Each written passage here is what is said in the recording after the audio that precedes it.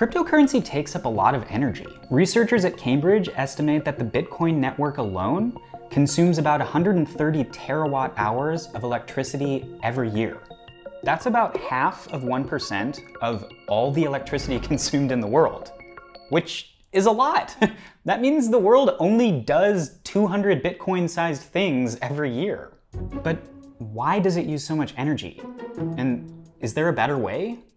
Bitcoin was invented as a way of enabling direct exchange between people without any governments or banks. That is, it's decentralized. In other words, it and other cryptocurrencies run on financial ledgers that are stored on tens of thousands of computers all around the world. These ledgers are basically lists of who sent what to whom and how many coins everyone has afterwards.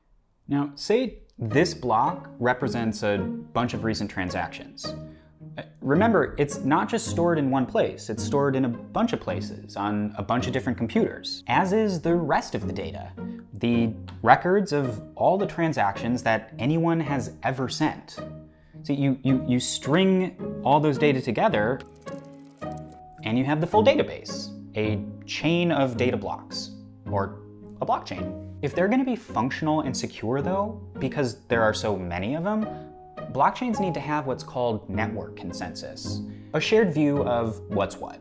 Now, there are a couple ways to design the process of proposing transactions to add to the permanent record. The most common is called proof of work, and this is where all the energy use comes in. It uses a lot of electricity, because these blocks need to be assembled, right? And in the case of proof of work, computer operators known as miners race one another to confirm the legitimacy of a handful of recent Bitcoin transactions, group these transactions together into a block, and then solve a kind of cryptographic puzzle that allows them to show that block to the rest of the network. And if the majority of the network agrees that the block looks legit, it gets added to the blockchain, and the winning miner is rewarded with a handful of Bitcoin. As for the losers, their calculations are now worthless. And just think, there are an estimated 1 million miners out there. That's a lot of losers. And a lot of work being done in vain. Even without the redundancy, each miner uses a bunch of electricity to try to solve that cryptographic puzzle and propose the chain's next block. And that's by design. The thinking goes, if you have to expend and pay for a bunch of energy to add transactions to the record, you're a lot less likely to add fraudulent transactions to that record. They'll just get rejected by the network anyway. But surely there's a more efficient way to assemble blockchains.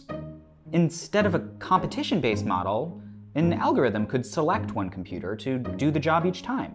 That step would virtually eliminate a blockchain network's electricity consumption.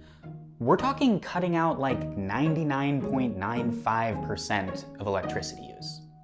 Under these protocols, called proof of stake, the people who mine crypto are now validators, and they lock up some of their coins with the promise that they'll be charged a penalty if they skip out on their job or introduce fraud into the system.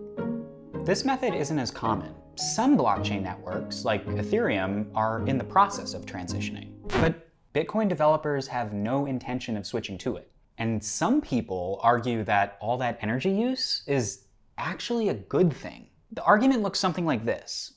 Electricity consumption isn't the same as carbon emissions. If we generate electricity from renewable sources, it shouldn't matter how the Bitcoin network is powered. And current estimates suggest that between 40 and 70% of the network already runs on renewable energy. But here's the real leap of faith. Some crypto boosters argue that cryptocurrencies are actually accelerating the transition to renewables. The problem with wind and solar these days isn't the price. In most places, they're already cheaper. The problem is their storage and distribution. But you can put Bitcoin mining rigs anywhere you want in the world, and you can turn them on and off anytime you want.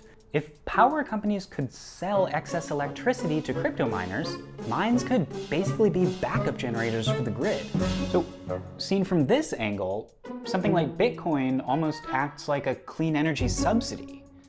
But not everyone's convinced. There was a recent report of an old coal plant in upstate New York that was brought back online, converted to natural gas for the sole purpose of Bitcoin mining. We've also seen recent reports of oil drillers burning excess natural gas for the sole purpose of mining crypto. And in these cases, Bitcoin is acting as a fossil fuel subsidy. So what is Bitcoin actually incentivizing? What's clear is that Bitcoin increases the demand for electricity. At this moment in time, the systems are not big enough to actually move the needle on climate, which isn't to suggest that they won't be in the future. But I think what that implies is the time to make some really serious decisions is today. Hey, thanks for tuning in. There are a lot of great resources out there, and we couldn't fit all of them in this video, but we did put a few in the description. Tell us what we missed in the comments, or if you've got any other questions, we'd be pleased to take a look.